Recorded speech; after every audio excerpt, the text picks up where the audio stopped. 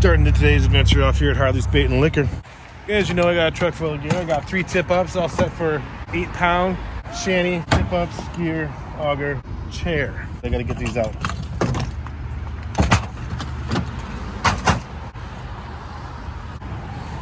Let's go inside and get some fresh.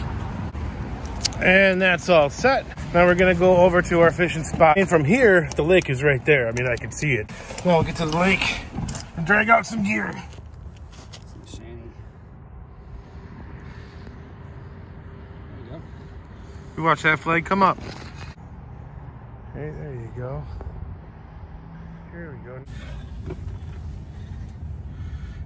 I got my tip up set over there. The time is 5:51, and even though I was solo, it took me a little while longer to get out here today. I just want to get a line in the water. I'm going with the pink dinner bell. There it is, you can barely see it.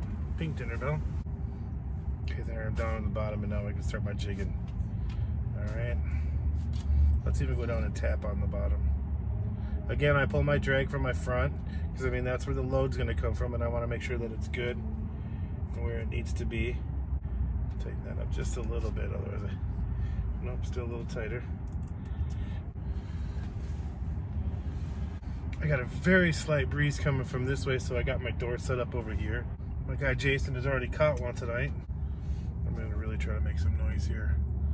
And then, I do believe we're gonna figure out how to hook up. If I gotta get out, I wanna be able to drop in my rattle reel. If I jig it, I wanna keep a line in the water. All right, I'm using a dredge and the Black Betty from 13 Fishing. And I got that dinner spoon on, and this thing's ready to do work. I mean, this one is ready to go. I got the pan optics ripping right next to me. I'm looking over this way, and I can see that I got a nice little pitch that comes up. Probably 35 feet before it starts coming up. All right, I found a mark at 15 feet this way. I'm gonna bring my lure up to it. I'm gonna do a little bit of jingling. It's 20 feet away from me, behind you now. Okay, we're at 17 feet. It's a good one. It's over 2 feet. If I can get this one to bite, we're over 2 feet. All right, he's at 15 feet coming our way. And I'm tapping and I'm going up. I'm bringing it down to 15 feet. He is straight behind you right now, coming our way. Solid, nice solid fish. Bringing it up and dropping it. Okay, he's about 8 feet away, but he's right over here. Now he's to the side of me. Now he's moving away from me that way.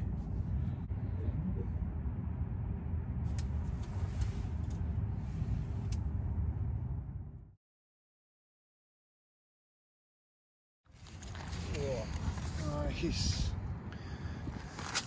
So you want $10 for that? I'll buy it back from you. For sale. Oh, that's a nice one. Skinnier than the other one. Just a little size 10 hook. Yeah, little ones. Yep. So I got set up on mine. Yeah. Beautiful clothes on them. Oh yeah. It's about the same size as the other. What I like about this tip up is it's so buttery. It just Oh, there we go. just goes slow and steady.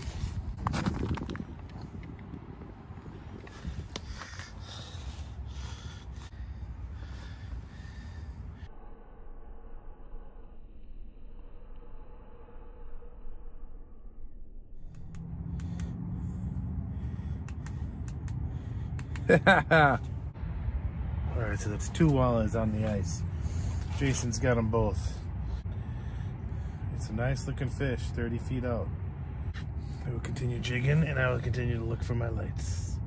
That was an awesome fish. That was good. You marked another fish right away? Yeah. Good. Well, I got a mark over here too. Huh? Oh, incredible. Incredible. I got a flag and I'm marking fish. This is craziness. Yeah. I want to go for it. Yeah, he's there. He's there. Kick, kick, kick, kick, kick, Kick, kick, kick, kick. Tug. Yeah. Leader. But bam. Nice. Right. Another little walleye on the ice. Huh? We're gonna eat this one too. Huh? Huh? Right in the lip, right in the snout, right where he wanted it.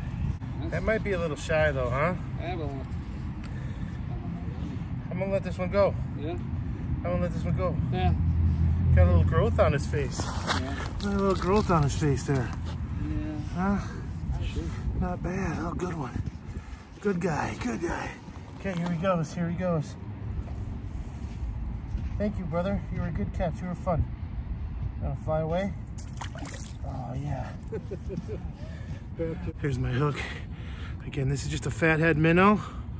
I'm gonna stick him right by the dorsal there. All right, live and kicking. Then we're gonna drop him back down. Appreciate it. Man, I like.